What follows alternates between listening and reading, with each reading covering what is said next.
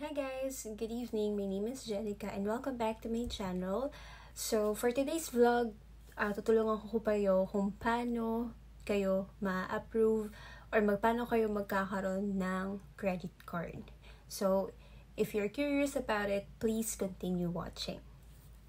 Hi guys, so welcome back. So I'm gonna help you on how to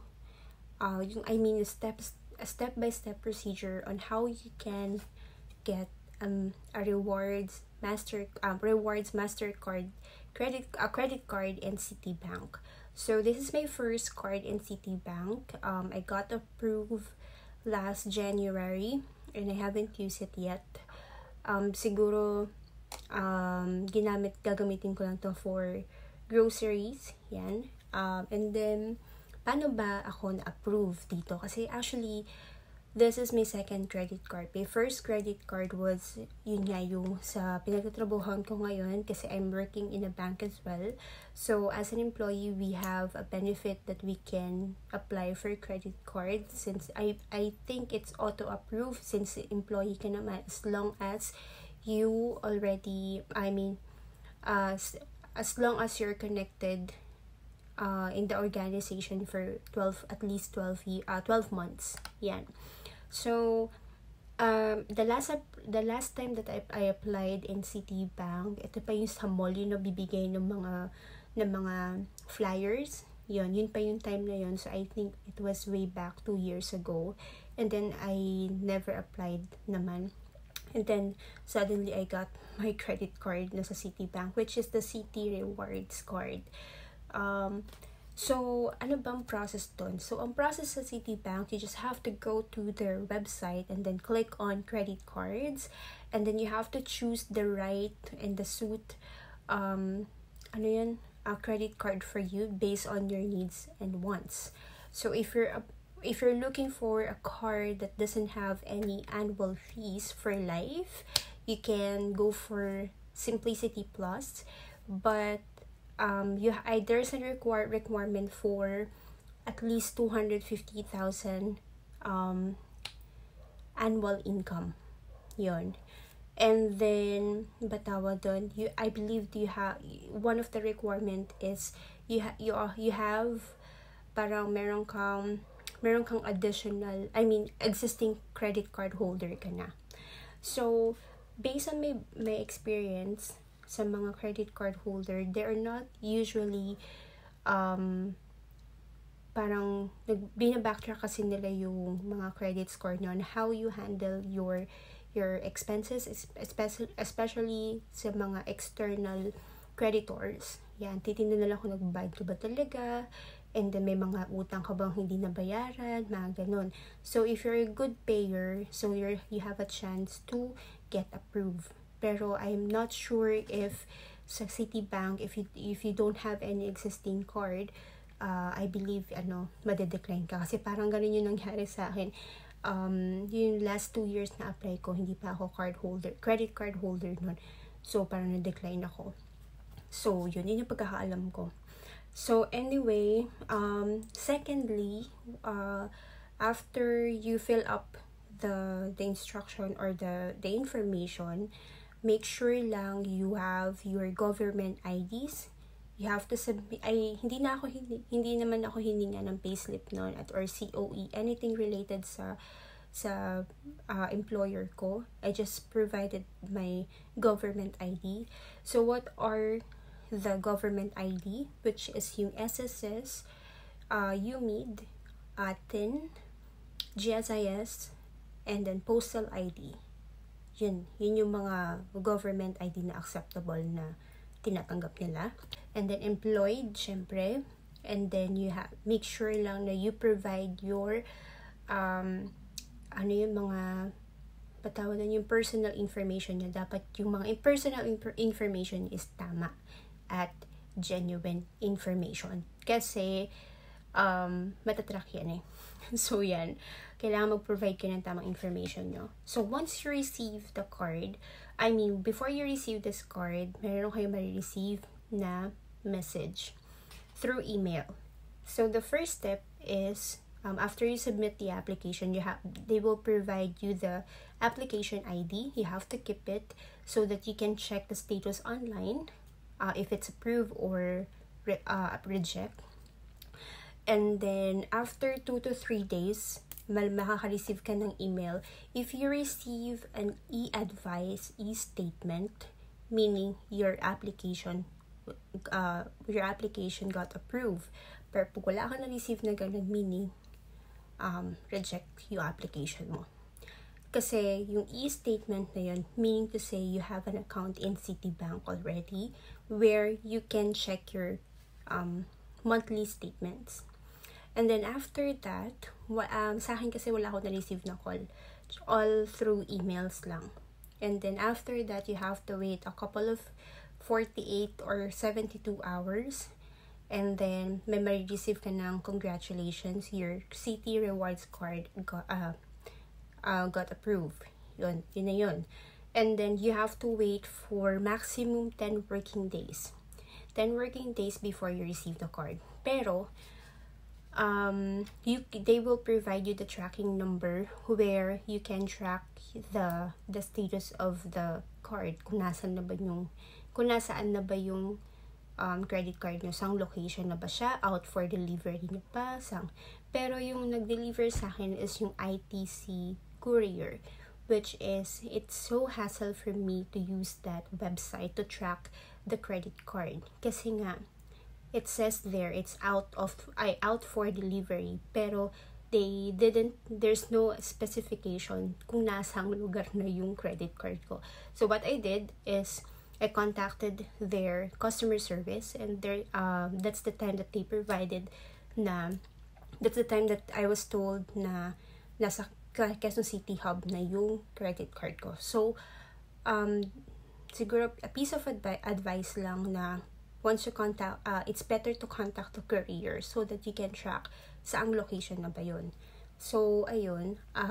After that, they are not authorization letter. Make sure lang na kayo mismo ang mag-receive ng card, and you have to provide your valid ID for verification. So, yun. So, siguro na all in all, nakuha ko to lahat from the first step up to getting my credit card. Siguro maximum na wala pang 10 days. Nakuha ko yung credit card ko. So, ayan. So, once you get the credit card, what you get is this envelope. Yan. It has the welcome kit. Yan. Dito nakalagay yung credit card mo and then yung limit. Diyan. And then it doesn't include the PIN. Okay?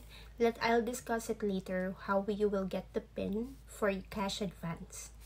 And then the TNC, the terms and condition of the Citi card, and then the Citi card fees and charges. Dito ako nakafocus talaga. Kasi, mahirap gumamit ng credit card dito. Zero knowledge ka in terms of the charges and fees. Kasi baka may gamit ka ng gamit, hindi mo alam na malaki na pala yung interest mo. At baka mamaya, na out of control ka na sa paggamit ng card. So, all you have to do is download the Citi mobile banking app, kasi dyan na lahat yan. Kasi ito na nga yun, for you to activate the card, it has the sticker. It says that activate your new card with the Citi mobile app. So you don't have to call the Citibank customer service just to activate the card.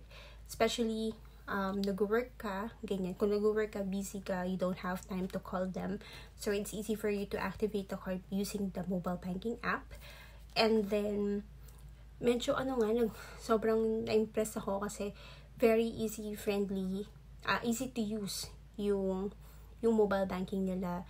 And then, there is one thing that I've noticed na ATM PIN. So, you can also, I assume na you can create your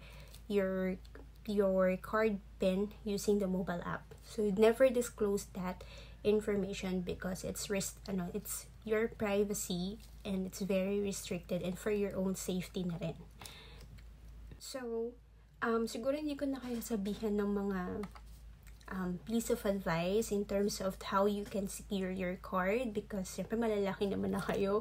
So, aware naman na tayo sa mga fraudsters, mga ganyan. So, make sure lang yung one-time PIN na sinesend sa cellphone nyo or sa personal number nyo, never disclose it to anyone. Ikaw lang talaga yon. Kahit customer service pa yung kausap mo sa phone, never disclose the OTP. Okay? And then, yung PIN code na ginawa nyo sa mobile banking app, yung ATM PIN, never disclose it. Even if you talking to the customer representative sa banko, never disclose it because as a financial advisor, we never ask that to our customers. I'm not sure for the local banks, pero sa international bank kasi, we never ask for it. So, for city agreement, so, ang una kong tinignan dito is yung charges.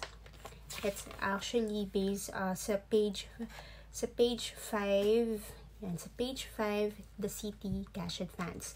So, yan, yung mga importante, mga late fees, what if you lost the card, how much is the fee, and then, yung overdue limit fee, magkano, and then, especially yung annual fee. Doon talaga ako nakafocus sa annual fee, kasi, based dito sa city card fees and charges, for principal card, since I have the rewards credit card, they will charge you for 2,500. But they have a promo that once you use your card, the City Rewards card for worth 20,000, you will get no annual fee for life. So for me, go yan kasi magbayad ka ng 2.5 yearly, and I believe it's payable for 60 days. So parang tingin ko kaya naman yun. As long as you have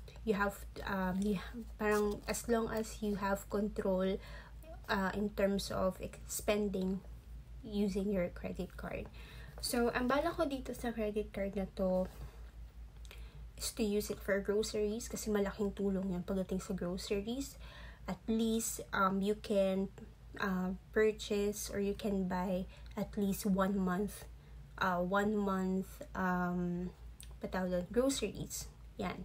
So, pero since hindi naman ako mahilig sa, parang wala naman ako naisip bilhin para sa sarili kong pang gadgets. Parang feeling ko hindi ko naman siya kailangan, like yung mga laptop, mga ganyan. Parang feeling ko hindi ko naman siya kailangan. So, I don't think that I will buy for any gadgets or any appliances. Not unless kung very important talaga. Kasi ganito yung pagkakaintindi ko sa City credit card, City Rewards credit card na every purchase you made, you have to pay it in full the next due date. So, pag na-cover ko na yung 20k, that's the time that I will pay it the next due date, full balance. So, yun. Mas maganda kasi magbabayad ng full balance. At least, hindi ka nagbabayad ng interest or any charges. So, ayan. Ano pa ba? And then, make sure lang na marami silang charges na nilagay dito. Like, yung cash advance, 200 per transactions. Monthly charge, monthly late charges, 1,500 or the unpaid minimum amount due, whichever is lower. And then pero sa Simplicity Plus, they don't charge any late fees. Kaya ang laki talagang, para sa akin, parang masulit yun in terms of charges. But I'm not really sure talaga. Kasi hindi ko naman siya ni-review talaga all through. Hindi ko naman gino through lahat ng terms and condition ng Simplicity Plus. Pero when I base it to rewards, mas maganda yung benefit kasi no late fees, no annual fees sa Simplicity Plus. Kaya maganda siya. And then, dito naman sa minimum amount due, meron din dito mga 1% unbilled principal of your pay. Marami siya dito, 500 pesos. And then, cancellation processing fee, 300 pesos. And then, 4% of unbilled portion of the principal amount. So, Ano pa ba dito? Card replacement. In case that you lost your card, you will get charged 400 pesos. Card replacement fee for Citi Prestige card, 400 for existing customer, but if you're a new customer, you will get charged 800 pesos. Over limit fee, you will charge 1,500 or the highest over limit amount during the billing period. Diba? Lalaki ng charges nila. Return check, kung may check ka naman, or blank check, you will get charged 1,500. And then retail monthly effective interest rate will be 2%. And then Citi Cash Advance monthly, you will get 2.04%, inclusive of the Citi Cash Advance service charge. So, yan. Marami. So, anyway, guys, kung mag-apply kayo, you have to ask yourself first if you really need it or if it's only want. Parang you have to balance yourself if it's wants or versus needs. Pag mas mataas yung needs, go for it. And then, but you have to think first if kaya mo bang bayaran yun. Kasi sa Citibank, malaki sila magbigay ng credit limit. So, hindi ko i-disclose dito yung limit ko for my for my privacy purposes or yun nga.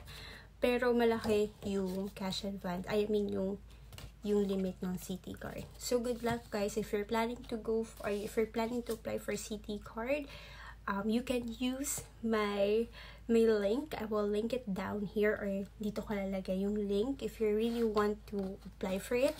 And then, may benefit kasi makukuha din doon. And malay nyo naman, diba, ma-approve kayo. So, yun. So, thank you so much for watching, guys. Sana nakatulong ako sa pagdedesisyon nyo kung gusto nyo bang mag-apply ng Citi credit card. Para sa akin, okay na to. For emergency purposes, okay to. Okay tong Citibank kasi malaki yung limit and then kayang-kaya for emergency purposes. Thank you!